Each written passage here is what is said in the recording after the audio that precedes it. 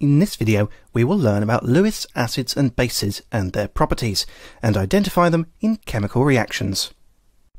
Chemists like chemicals, but it's very hard to learn about every chemical individually. There are just so many. Instead, chemists look for patterns. We put chemicals in groups and we compare chemicals with one another. Two of these groups are acids and bases. The simplest description of an acid could be a substance that tastes sour, while the simplest description of a base could be a substance that reacts with an acid. Over time, descriptions of acids and bases have changed. Each description is named after a different scientist or group of scientists. In 1887, Svante Arrhenius described acids and bases on the basis of whether they produced hydrogen ions or hydroxide ions when added to water. When we add Arrhenius acids to water, they dissociate, forming hydrogen ions, while Arrhenius bases, when added to water, dissociate to produce hydroxide ions and cations. Hydrogen ions and hydroxide ions react to make water.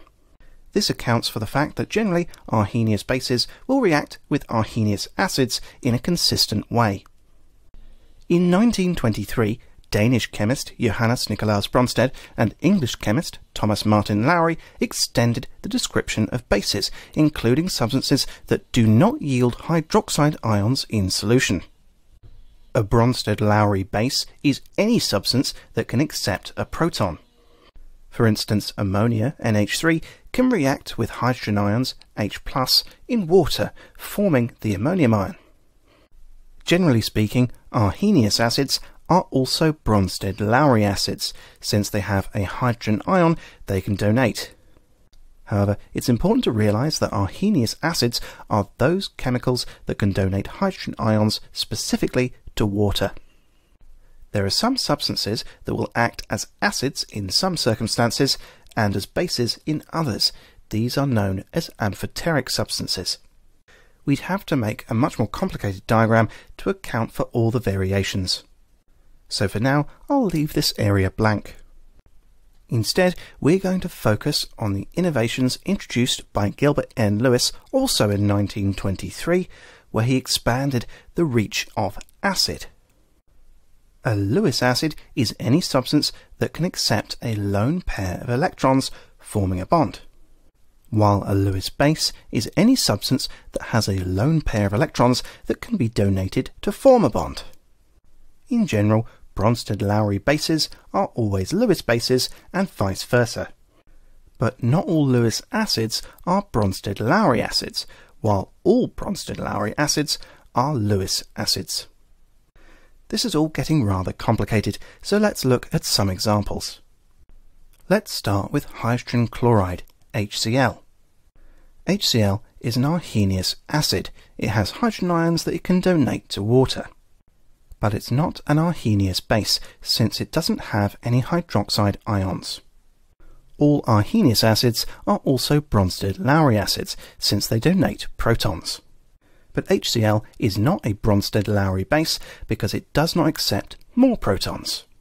And HCl is also a Lewis acid, since all Bronsted-Lowry acids are Lewis acids. We can see HCl can be attacked by the lone pair of ammonia, a Lewis base. But, except under extreme circumstances, HCl will not behave as a Lewis base. Now let's take a quick look at BH3, borane. BH3 doesn't readily donate its protons, so we wouldn't consider it an Arrhenius acid or a Bronsted-Lowry acid. But, for reasons we'll look at soon, BH3 will accept a lone pair from a Lewis base. And BH3 doesn't fit the requirements for Arrhenius, Bronsted-Lowry or Lewis bases. We know it can't be a Lewis base because it doesn't have any lone pairs at all. Again, we'll come to that soon. What about NaOH? It's clearly an Arrhenius base, and we know it's a Bronsted-Lowry base because the hydroxide ion readily accepts protons. And it's also a Lewis base because it accepts protons by donating a lone pair, forming a bond. But it's not acidic under any category. And next we have ammonia, NH3. Under normal circumstances, ammonia will not donate its protons, so we don't consider it Arrhenius acidic or Bronsted-Lowry acidic. It's also not Lewis acidic. We don't see circumstances where ammonia accepts a lone pair. Ammonia also doesn't fit the definition of an Arrhenius base. It doesn't have hydroxide ions to donate. However, ammonia does react with water, producing hydroxide ions in solution, and so acts like an Arrhenius base. However, ammonia is definitely a Bronsted-Lowry base since it accepts protons. And since it does this using the lone pair to form the bond, it's also a Lewis base. The advantage of Lewis's description was this: Lewis acids and Lewis bases react in predictable ways. Since the set of Lewis acids and bases is bigger than the others, Lewis's description allows us to easily compare a greater number of chemical reactions. There's nothing wrong with a Bronsted-Lowry description, it's just more specific than Lewis's. If we see an area of one molecule that's electron deficient, and another area that's electron rich with a reactive lone pair, we can guess how they might interact, meaning that we can predict where bonds are likely to form. In practice, we need to know a little bit more than this, but it's a great starting point. When a Lewis acid reacts with a Lewis base, they form what's called a Lewis acid-base adduct. Here's an example of a Lewis base, ammonia. Ammonia has a reactive lone pair. And here's a Lewis acid, BH3. At the centre of the BH3 molecule is a boron atom that can accept electrons. So we predict that the nitrogen will form a bond with the boron, and the molecule we get is called the Lewis acid-base adduct. But that leaves one problem. How do we know where lone pairs are and are not?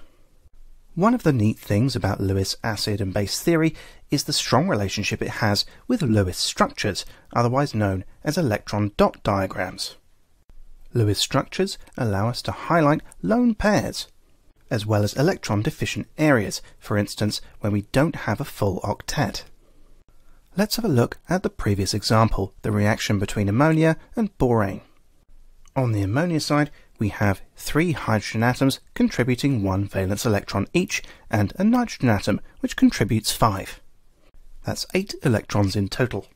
That's enough for a single bond between the nitrogen and each hydrogen, and 2 left over for the lone pair of nitrogen, completing its octet. Now what about BH3? Each hydrogen contributes 1 valence electron, and a boron atom contributes 3. That's 6 electrons in total. 6 is just enough to form single bonds between boron and each of the hydrogen atoms. The boron atom could be more stable with 1 extra bond, but it doesn't have the electrons to do it. Instead, we need both electrons to be provided by a Lewis base. The nitrogen donates both electrons in its lone pair into the nitrogen-boron bond. However, not all lone pairs are reactive. The reasons for this are a bit too complex for this video, so here's a list. These are the main ones. We tend to see more reactive lone pairs on more electronegative elements. And the electron-deficient species that will act as Lewis acids include boron and aluminum compounds and various transition metal ions. You don't need to remember all these examples. You'll just need to remember how to draw a Lewis structure, find a lone pair, and find an incomplete octet. Now let's have a look at some examples in reactions. BF3 can react with F- ions, forming BF4-. If we draw the Lewis structures, we can easily see where the lone pair that forms the bond comes from. The fluoride ion, with its reactive lone pair, forms a bond with the electron-deficient boron. And here's an example where we have a transition metal ion, silver plus, reacting with a Lewis base, ammonia. With positive metal ions, we tend to leave out any valence electrons, particularly with transition metals, where it becomes much more complicated. The lone pairs on the nitrogens of the ammonia molecules form bonds with the silver.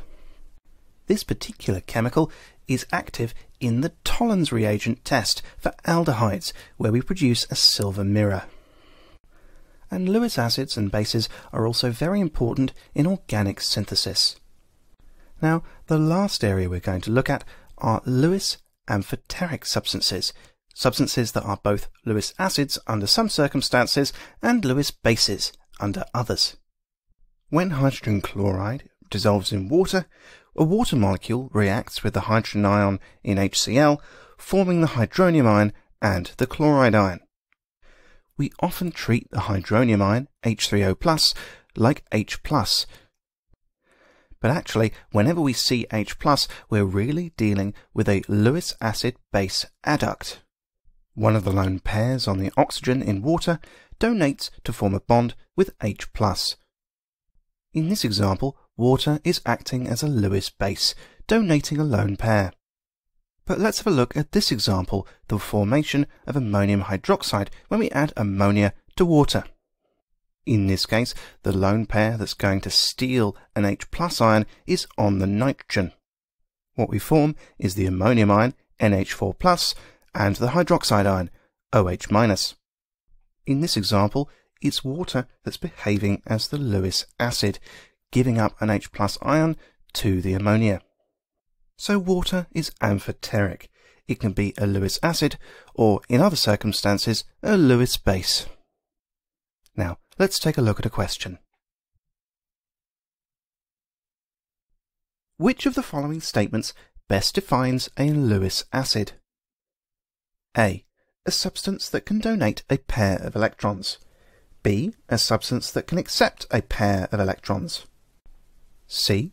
A substance that can donate an H+ ion. D. A substance that can accept an H+ ion. Or E. A substance that produces OH- ions. The first thing that's important to identify is that we're not looking for a simply correct answer. We're looking for the best statement out of the 5. Lewis described acidity and basicity in terms of the acceptance or donation of lone pairs of electrons. He described substances like ammonia with reactive lone pairs as bases, and electron-deficient substances like BH3 as acids. When the two react, a bond is formed between the area with the lone pair and the electron-deficient area. The first statement suggests that a Lewis acid is a substance that can donate a pair of electrons. This corresponds to the description of a Lewis base, not a Lewis acid. The second statement suggests that a Lewis acid accepts a pair of electrons. This fits nicely with what we've already seen, so let's hold on to this answer and check the other 3. Our third option is that a Lewis acid is a substance that can donate a hydrogen ion. These would be substances like hydrochloric acid and nitric acid. Here's the reaction of a common base, sodium hydroxide, with hydrochloric acid, forming sodium chloride and water. This reaction does conform to the description of Lewis acids and bases, because a lone pair from the hydroxide ion is attacking the hydrogen ion. Statement C is not our correct answer, because even though a substance that can donate a hydrogen ion is a Lewis acid, not all Lewis acids donate hydrogen ions, so this statement is not the best description. Instead, this type of acid is commonly referred to as a Bronsted-Lowry acid. The next statement changes the game by talking about accepting hydrogen ions. This is a good definition of a Bronsted-Lowry base, and not a Lewis acid. Finally, the last statement suggests that a Lewis acid is a substance that produces OH- ions, hydroxide ions. A good example of this is the addition of solid sodium hydroxide to water, producing hydroxide ions in solution. Sodium hydroxide is an Arrhenius base. It dissociates in water to produce hydroxide ions. The general term that covers statement E is alkali, because there are some substances that are not Arrhenius bases that still react with water to produce hydroxide ions. Either way, this is definitely not an acid and definitely not a Lewis acid. Meaning, of the 5 statements we've been given, the one that best defines a Lewis acid is a substance that can accept a pair of electrons. Let's have a look at the key points. Arrhenius Bronsted and Lowry and Lewis described acids and bases slightly differently. Lewis's description covers the biggest range of substances. A Lewis acid is simply any substance that can accept a lone pair of electrons, while a Lewis base is the reverse, a substance that can donate a pair of electrons. Lewis acids accept lone pairs, while Lewis bases donate lone pairs. You can remember this by taking the B and flipping it and making it look like a D. Lewis acids and bases react to form Lewis acid-base adducts, for short, Lewis adducts. And finally, we can use Lewis structures to work out what's a Lewis base and what's a Lewis acid by highlighting lone pairs or areas which are electron deficient